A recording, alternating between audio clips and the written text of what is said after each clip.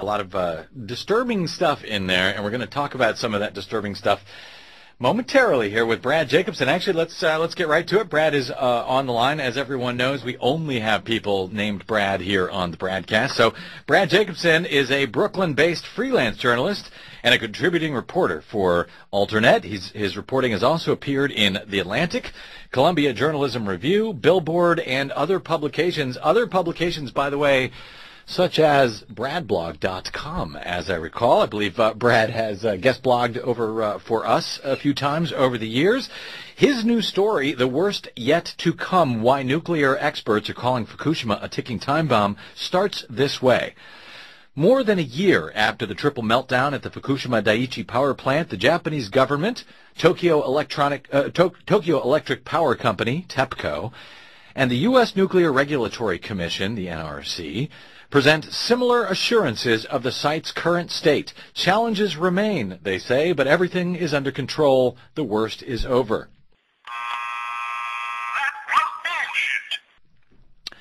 But nuclear waste experts say the Japanese are literally playing with fire in the way nuclear spent fuel continues to be stored on site, especially in Reactor 4, which contains the most irradiated fuel, 10 times the deadly cesium-137 released during the 1986 Chernobyl nuclear accident.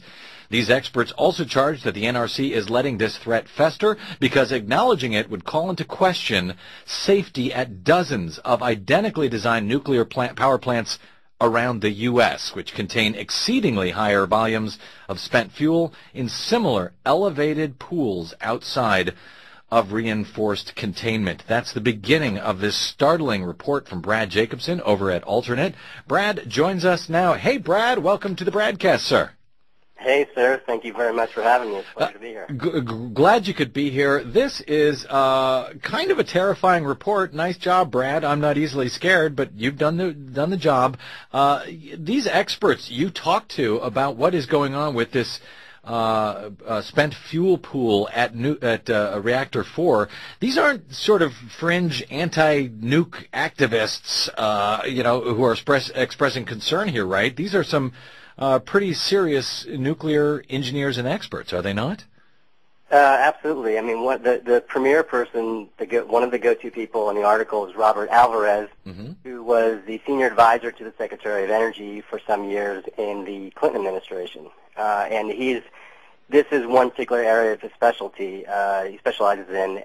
So he worked on this while he was in the Clinton administration and has been following this afterwards. And he's been concerned about this for many years. And right now, the situation over at Fukushima is something that, relatively speaking, could happen at 31 reactors here in the U.S., which have the same Mark I or Mark II designs that are used at Fukushima Daiichi. And Senator Ron Wyden was similarly alarmed about what he saw when he recently toured the Fukushima Daiichi power plant. He's a senior member of the U.S. Senate Committee on Energy and Natural Resources. He believes the situation there is, quote, worse than reported, with, quote, spent fuel rods currently being stored in unsound structures immediately adjacent to the ocean. He's talking about those spent fuel pools in Reactor number 4. Brad Jacobson, explain to us the precarious position that this pool of fuel rods is now in at Fukushima. This is remarkable. Sure. Well, the other thing he observed, first of all, was that it's the only protection that he observed in the press release that said from a future tsunami is a makeshift seawall erected out of bags of rock. That's the quote from his press release. Yep. But the whole situation there is so precarious. First of all, it's ironic that reactor number 4, as opposed to 1 through 3, where the meltdowns occurred, reactor number 4 is not in operation. The nuclear core was not in operation when the tsunami hit, but it had just uploaded spent or irradiated fuel, very highly radioactive fuel. And in these designs, in all of them, the fuel is located in these spent fuel pools, which are elevated about 100 feet off the ground, and they're outside, in this fantastic design, they're located outside of the main reinforced containment that contains the core.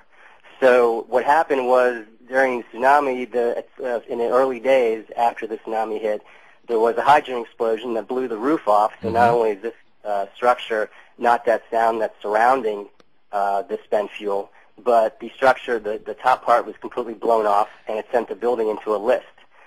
So it is completely exposed to the elements. And as you mentioned at the beginning from the article, just that reactor 4 contains 10 times the amount of cesium, which is a highly radioactive, pervasive, volatile kind of isotope that was released during Chernobyl in 1986. And so let me just sort of repeat that to make sure that people understand that. We were talking about reactors 1 through 3. They were actually operational on March 11th, 2011, when the earthquake and the tsunami hit. And they got most of the attention because they were up and running and trying to power them down when they had no power, no water. That's where a lot of the attention went. But there was also reactors 4, 5, and 6. 5 and 6 had been shut down for a while for maintenance, as had 4, but 4 had recently been shut down and had some pretty fresh nuclear uranium tubes in this pool of water. The pool of water, Brad Jacobson, you say it's not in the protected unit that the rods would otherwise be in if they were in the reactor. They're sort of sitting outside the hardened unit, sort of up there 100 feet up in the air in a tub. Literally, we're talking about a bathtub full of water with these nuclear rods in them, correct? Basically correct, yeah. It's roughly, it's a big bathtub. It's right. Supposed to be roughly 40 feet deep. But it has no lid on it. It has no concrete or steel casing. It's sort of an open tub of water with the rods stored in it, 100 feet up, in a building that now has no roof at all.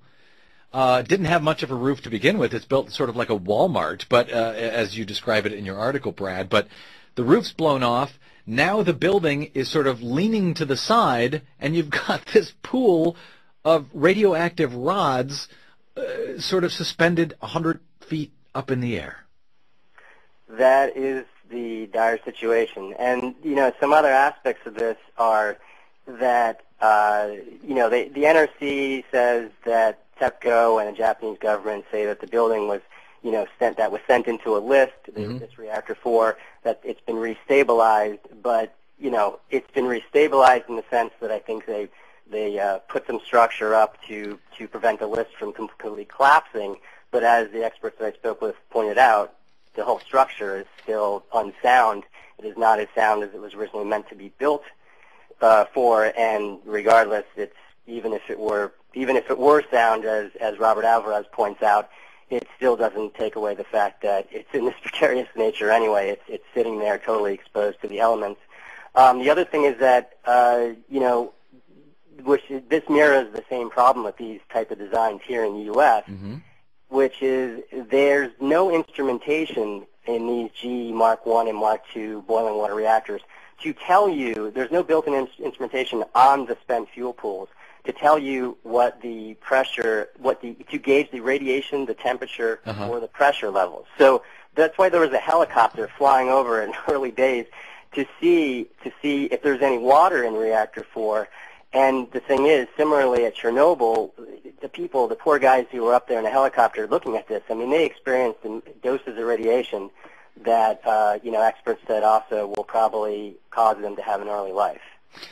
And it's because these fuel pools, when they were originally designed, they weren't meant to be permanent storage for these rods, right? They were for taking rods out of the reactor and then transferring them to some permanent storage unit for spent fuel rods that apparently does not exist. Whether it's it certainly doesn't exist here in the U.S., where these similar models of nuclear plants have been storing these rods now for decades, with nowhere to store them, and they're filling up their spent fuel pools that are supposed to be temporary with even more rods than are currently endangering the Fukushima plant, correct? There is a massive amount of spent fuel which dwarfs anywhere in the world here in the U.S. In these spent fuel pools. Early on, there was going to be reprocessing, but once that fell through, it didn't take a foothold in this country. In the early 1980s, the NRC decided that the nuclear industry was then allowed to use these high-density pools. And all these pools were never built to hold more than a quarter or a fifth of what they hold, but yet they allowed that, and then eventually they were going to maybe bring it, deposit it into, was it Yucca Mountain? Right. Once that fell through, there is nowhere to put it, and more recently the NRC just arbitrarily decided now it's safe to store this, as one of the experts mentioned, to cram these pools to the gills with this highly irradiated spent fuel for the next 120 years. They just decided that'll be fine. 120 years. And this is the same NRC and the same, by the way, Barack Obama administration, which has just approved two new nuclear plants in this country, correct? Correct.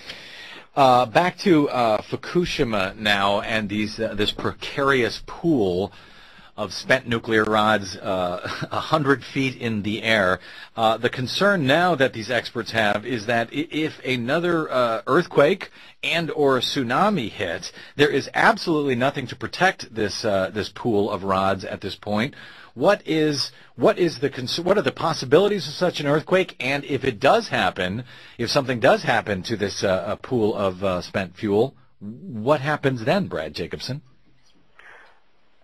Well, this is the scariest scenario of them all, which even if just the spent fuel in Reactor 4, if Reactor 4 goes, that's a situation that is horrific in its own sake. But if Reactor 4 goes, the nightmare scenario is that it ignites the spent fuel and this is just the spent fuel, by the way. I didn't point this out in my article. I didn't have room to point out so many things in my article as long as it was. This is just, we're talking about the spent fuel, not the radioactivity in the core, but just the spent fuel on the site at Fukushima.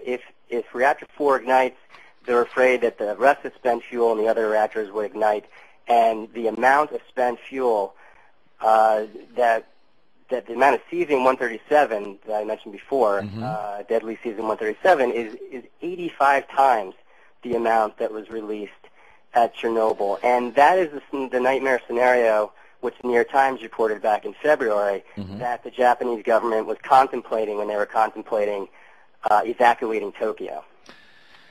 And that could happen in the event of another earthquake, and experts are looking at earthquakes which have since been occurring around the Fukushima Daiichi plant, and they expect they may be hit again soon with another large quake out there. This is a remarkable story. Brad Jacobson, I'd like to talk to you more about this in the future. I hope we can do that. In the meantime, check out Brad Jacobson's report at alternet.org, The Worst Yet to Come, Why Nuclear Experts Are Calling Fukushima a Ticking Time Bomb. Thanks for scaring the hell out of me, Brad. Sorry, but thanks for having me. You bet. Thanks a bunch. Really appreciate it. And, of course, today the Japanese government announced they will nationalize the Fukushima Daiichi plant. They will take it over to avert collapse of the Tokyo Electronic Power Company. What a mess. And yet we press on with nukes in this country.